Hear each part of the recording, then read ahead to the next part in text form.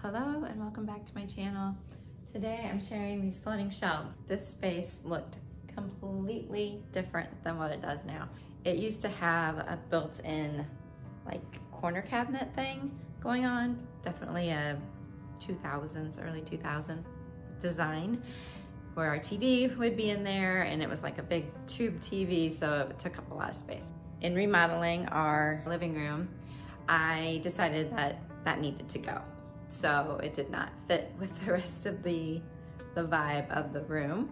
And so I added the horizontal shiplap, painted it all black, and I added these floating shelves. I ripped out the corner cabinet completely and added the floating shelves. So if you have a space like that you're looking to bring up to date, this would be a great idea for that.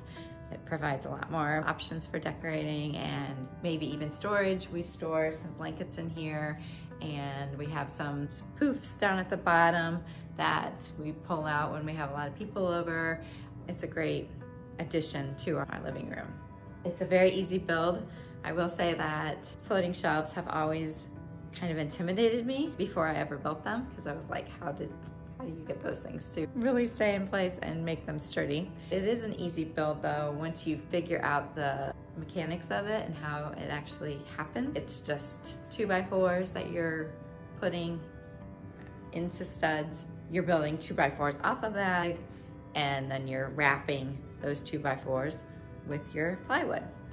I face mine with a 1x to give it just a nicer look on the very, very front.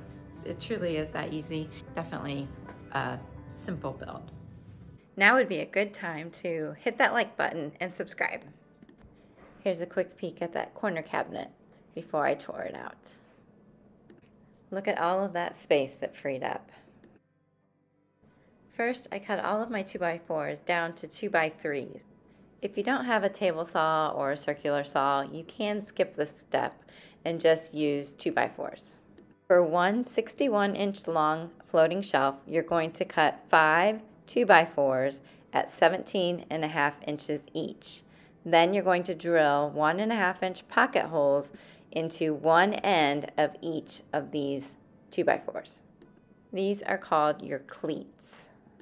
Now you're ready to cut your stretcher. Cut a 2x4 to 61 inches. Attach the 5 cleats to the stretcher using 2.5-inch pocket hole screws. Space the cleats out approximately 12 inches from one another.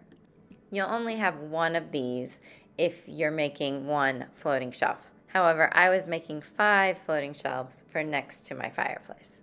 If you're hanging multiple shelves like I was, you're going to want to figure out the spacing between each shelf. I found it easiest to cut scrap wood and use them as spacers so that I didn't have to fight against gravity for my shelves. Using your spacers to set the support on, you're going to work your way up the wall.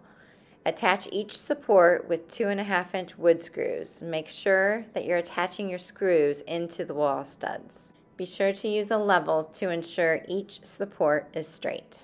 As you can see in this video, I'm using the spacers as guides to see where each support is going to be attached. Here's a look at all 5 shelf supports attached and ready for plywood to be wrapped around them. Now you're ready to cut your plywood to fit the top and bottom of each support.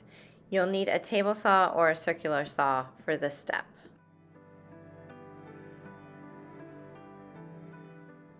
If you don't have a table saw or a circular saw, Home Depot can make your cuts for you when you purchase your plywood. Cut your spacers just enough to fit the bottom sheet of plywood to the underside of the support. Once again, this is to help you work against gravity, and it will make it a lot easier to attach the bottom of the shelf plywood while the spacer is holding it up for you. Working your way up the wall, face the top and bottom of each support with plywood, cut to fit, using 1.5-inch wood screws to attach. Rip 1x4 pine boards to cover perfectly the fronts of each support. While the dimensions of each of these should be very similar, you're going to want to cut them to fit. This will make sure that you have the exact measurements needed.